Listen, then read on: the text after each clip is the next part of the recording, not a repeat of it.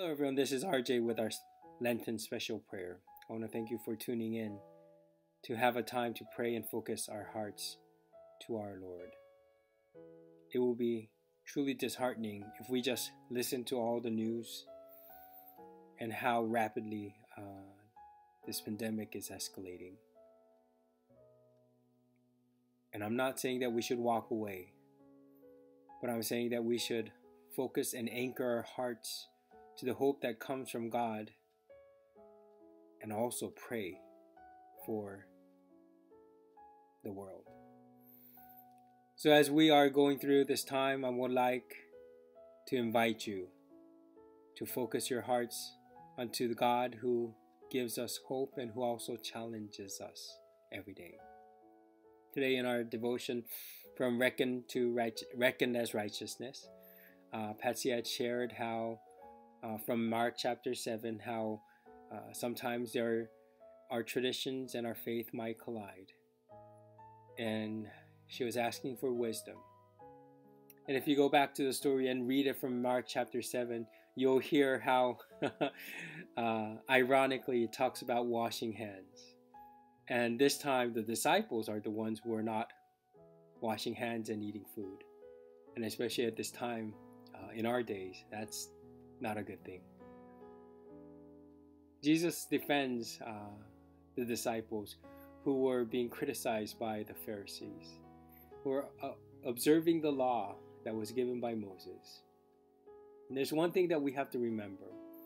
The reason why God had gave all these laws to the Israelites were, number one, in their context, because they were in the wilderness. And it was very important for them to be healthy and be sanitized. So that's one reason to do that. But it was more because God wanted their heart to be focused only onto God alone, who was full of care, who was their leader, and who was caring enough to give them all these laws to be clean. So remember, any word that you hear and guidance that you hear from the government asking us to wash our hands, we have to remember that it comes from care. In the same way, what God was asking the Israelites to do through this law was to focus their hearts and love the God who was full of care. And it was not what they ate that made them contaminated. It was actually what comes from their heart, what God really wanted to see. It says in verse 15, "Nothing outside of a person can enter and contaminate a person in God's sight." Now, we have to remember Jesus is not talking about coronavirus. It can definitely come in and make us ill, make us contaminated. But Jesus is talking about food. The food that the Israelites had designated as unclean food, that did not make the people of God contaminate in God's sight. But what Jesus says, rather, the things that come out of a person contaminates the person. And Jesus is talking about the heart. Jesus is saying that no matter how good and clean food that you eat, if your heart is not focused to God, if your heart is not fully offered to God, our life is still contaminated. And especially at this time as we are facing this pandemic, not only that I fear and I'm worried about COVID-19 that will make people ill, I also am very concerned about the heart of hatred and the heart of selfishness that was driven by fear, that truly contaminates not only our soul, but the soul of this nation. It is our heart that we need to offer. And it is that our heart, especially as people of God, that needs to shine in this time of crisis. So let's focus our hearts once more to our Lord, asking for God's deliverance in this time, but also asking God to help us, to offer our hearts to God, and also let our hearts and anything that comes out of us be a hope unto this world instead of a virus emerging from our selfishness, emerging from our hatred, and emerging from our sin. Let us have a time to pray. Lord, we come to you, knowing that you are our Lord and you are the God who is full of care. And at this time, we ask that your care will be upon us. Your care will be upon the people who are affected by COVID-19. Your care will touch them. Your care will heal them. Your care will restore them, strengthen them, Lord, and also embrace them in your love so they would not fear, but they will be able to stand against this virus with you. May you also be with the medical staff, the government who is guiding us to lead and fight against this pandemic. But we also ask that your care will be upon us, your people. That through your care that we will be able to offer our heart to you and you alone. And to have this heart that is offered to you flow into the world with hope and love and grace that seems to have it taken away. So be with us today as we pray. And I would like to invite you to pray with me, whether you pray in silence or out loud. Pray that we will not lose heart, that we will not lose hope, that we will not allow anything contaminated from us to flow into this world, that we will only shine the light of Jesus and the image of Christ that lives with us. Let us have a time to pray together. Let us pray. 하나님, 주님 함께하여 주시고 역사하여 주시옵소서. 우리 안에 주의 성령을 부어주셔서 하나님 우리 안에 모든 것들이 정결케 되게 하여 주시옵소서.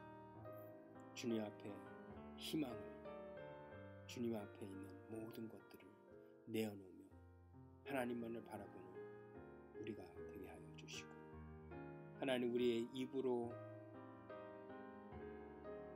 내뱉는 말들과 우리의 삶으로 내어드리는 모든 행동들이 주님의 눈에 합당케 하여 주시옵소서.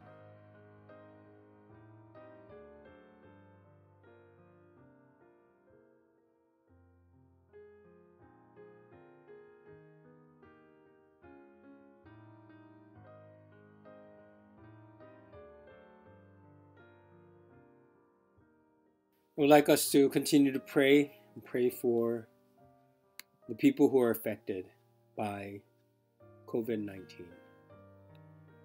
Let's pray for healing.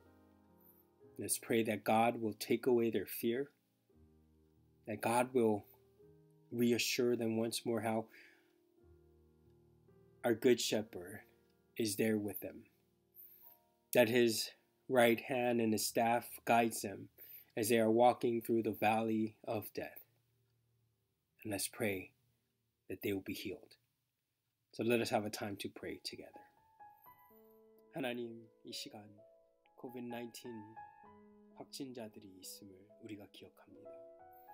하나님, 그들 한 사람 한 사람을 기억하여 주시고 하나님 치유하여 주시고 하나님 그들에게 새 힘을 부어 주시옵소서.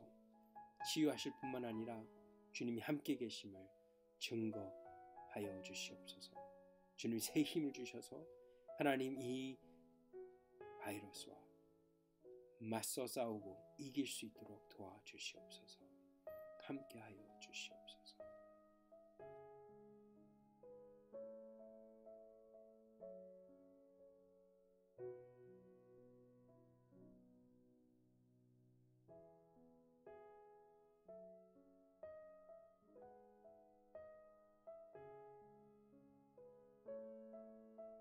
And as we continue to pray, let us pray that this pandemic will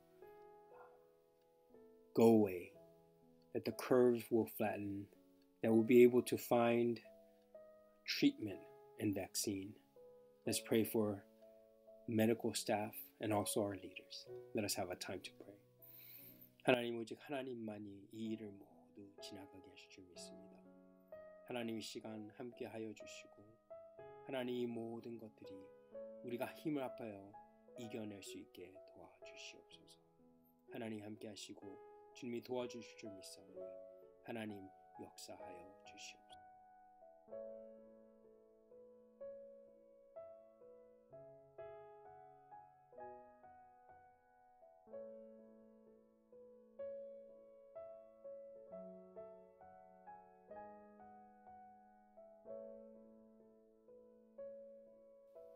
And as we close our prayers, I would like to invite you to look into the screen and pray with me the prayer that our bishop had asked us to pray at noon, but we're going to do it right now. Let us pray. Almighty God, Father, Son, and Holy Spirit, we thank you for your blessings past, present, and future. You are our rock and the source of our hope in all things and at all times. As Jehovah Jireh, our provider God, we ask you this day to stretch out your mighty hand and eradicate from the face of the earth forever this virus called COVID-19 that is spreading rapidly from continent to continent. We also pray that you, Jehovah Rapha, our healing God, will place your hand upon all those who have been stricken by this virus and restore them to full health. Be with those who have lost loved ones and are grieving.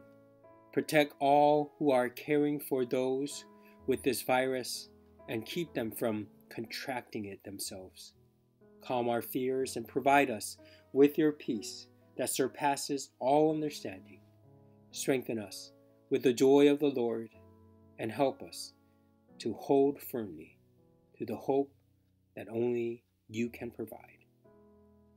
Unify us that we, the Virginia Annual Conference, may be able to experience anew the promise of your presence in and through the unity of our faith, hope, and trust in you in the days ahead and forever. We offer this prayer in the mighty name of our Lord Jesus Christ. Amen. And let us continue with the prayer that our Lord had taught us. Our Father, who art in heaven, hallowed be thy name. Thy kingdom come, thy will be done, on earth as it is in heaven. Give us this day our daily bread, and forgive us our trespasses, as we forgive those who trespass against us. And lead us not into temptation, but deliver us from evil. For thine is the kingdom, the power, and the glory forever. Amen. Thank you once more for joining us today. I pray that God will be with you, and I pray that we will overcome this pandemic together. If you have any prayer requests, please leave it below in the comment section or email me at pastor@rcmc.org. I hope you have a safe and healthy day. And tomorrow, we will have our online worship starting at 8:30. You'll be able to tune in live at 8:30 at www.rcmc.org/watch. But you don't have to wake up that early, because after the worship is over, there will be a rebroadcast that is available anytime for your convenience. Gather your family members and sit and come and participate in worship together. May God bless you, and may you become a blessing unto this world. Have a great one. Bye-bye.